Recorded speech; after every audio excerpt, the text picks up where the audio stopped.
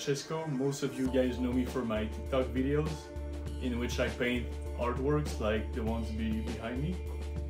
And what you guys don't know about me is I'm from Montreal, Canada. My first language is French, and I just moved to Vancouver. It's been a few months. My background is I studied industrial design first. I did that for 3 years, and I never worked as an industrial designer. When I finished my studies, I went to university and I studied mechanical engineering. And when I finished, I worked for 4 days as a mechanical engineer before realizing it was not for me. I was more of an artistic person, so I quit. And for almost 2 years, I did graphics/web design. And on the side, I was working on my art, on my style. And recently, I dropped all my contracts, all my graphic/web design customers, and I now focus mainly on my videos and trying to entertain you guys. So what I do is I make entertaining videos and I try to inspire people to follow their dreams. And how I do that is through my TikTok videos mainly, where I paint artworks like these ones in an entertaining way. And what I'm really trying to convey through my art and everything I'm doing is you don't have to study and get a job. You don't have to go to school to follow your dreams. It's easier than ever to just start doing whatever you want to do and follow some tutorials online and YouTube, and there's so many ways to learn anything new these days. And just follow your passion, do what you like, and try to be as happy as possible. So yeah, what I do is I make art to inspire people.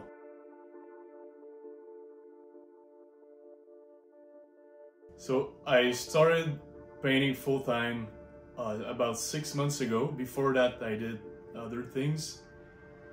But I really started painting in 2013, as the same time as I entered university. So the first paintings I did were abstract, and to be honest, when I look back at them, they were not really good. But we all start somewhere, right? And after doing a few things and trying different mediums and sizes and styles, I finally found something that I really liked and that I thought people would like as well. And that was in November 2019, so it's really recent. And yeah, so it's been a few months only that I'm a full-time artist. And what got me into art? To answer this question, I have to go back when I was 5 years old. So when I was 5, I went to the art museum in Montreal with my grandparents, and there was an exhibition, and there were paintings of Jackson Pollock. So Jackson Pollock, for those of you who don't know who he is, he basically takes paint and he just throws paint at canvases. So his style is not really sophisticated, but was really innovative at the time. So I think he was painting at the beginning of the 90s. And yeah, so his style was really unique, and there were paintings of Jackson Pollock everywhere, on the walls, on the floor.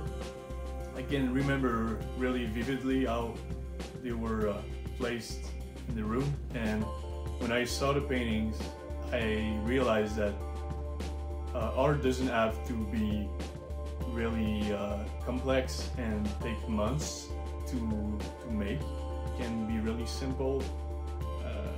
The idea is to just find something that's different. And from that point, every time I would come and enter my house, I would run and grab pencils and papers and start drawing. And I never stopped drawing since. My favorite piece so far is my I would say my Billie Eilish painting, the one that's right there, because I think it's the first painting that I did and that made me realize I was on to something. Before that I did 3 other paintings that were similar, the style was similar, but there were no hair and the colors were not really great.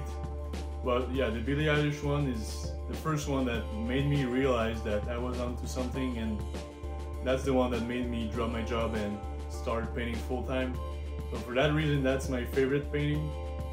But I would say my Joker is probably the one that looks the best so far. Yeah.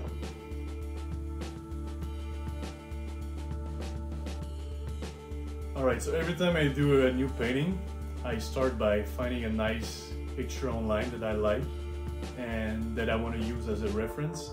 So that's what I did for my Joker, and then I always start by doing the design in Photoshop because I can, and it's so much easier to try different combinations of forms and colors.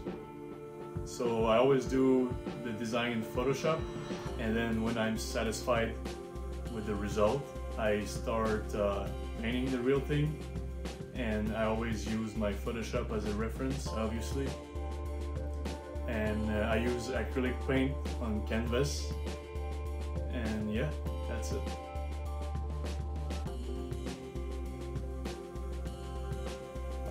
This is funny that you asked this because I'm actually working on a super villain. I'm not gonna say who it is, except that she has blue and pink hair, and she kind of likes the Joker.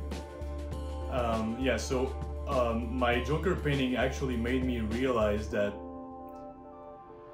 painting superheroes or super villains makes my paintings actually better. So with my style, I think that what works best is super villains or superheroes.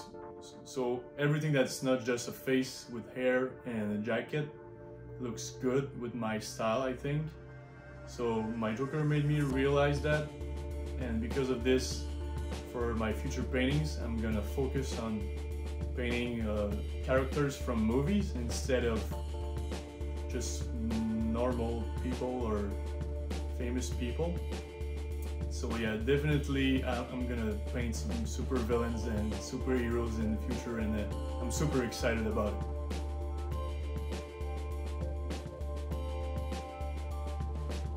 First of all, I'm really thankful to Geeks Gonna Geek for inviting me on the show. This is really appreciated, and it's really nice to offer me to have some visibility. So if you like what they're doing, if you like this video, make sure you subscribe to Geeks Gonna Geek, and also make sure you follow me on TikTok and Instagram so you don't miss my future videos and paintings and artworks, whatever they are. And you can buy everything I did so far on my website, Mattchessco.com. So it's just my name with .com. And I'm also selling prints. So if you don't want to spend a lot of money on my paintings, and you only have a few dollars to spend, you can buy my prints. Everything is for sale on my website right now.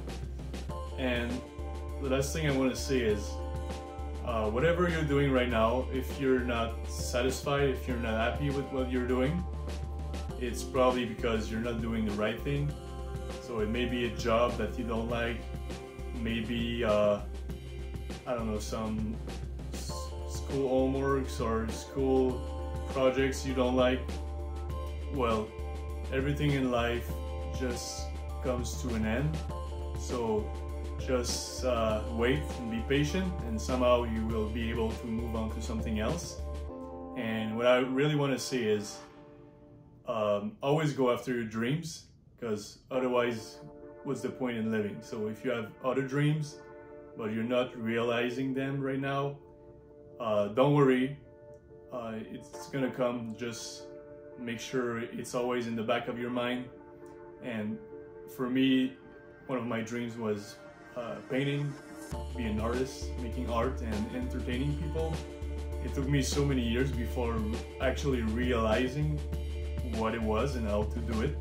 And now I'm doing it, and I'm super happy, and I'm super excited every day. I wake up to entertain you guys and show you new things that I'm working on.